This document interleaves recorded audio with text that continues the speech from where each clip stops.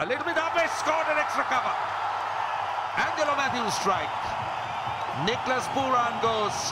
Slower delivery, the cutter. And driving a little bit too early. And straight to the man that sought extra cover.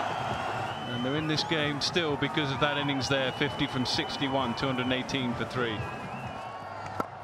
Yes, up in the air. This is the opportunity. Udana takes it. Pollard goes.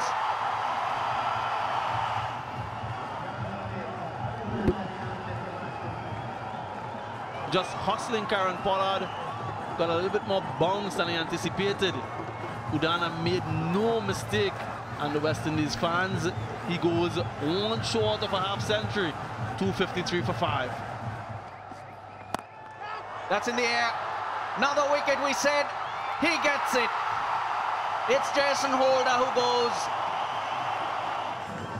275 for 6. Holder goes for 8. Goes into the wicket again. It's going, it's going. It's not gone. Fabian Allen is gone. What a catch. Well judged in the deep by Kusal Mendis. It looked like it was going. Oh, Sri Lanka do it. Angelo Mathews does it.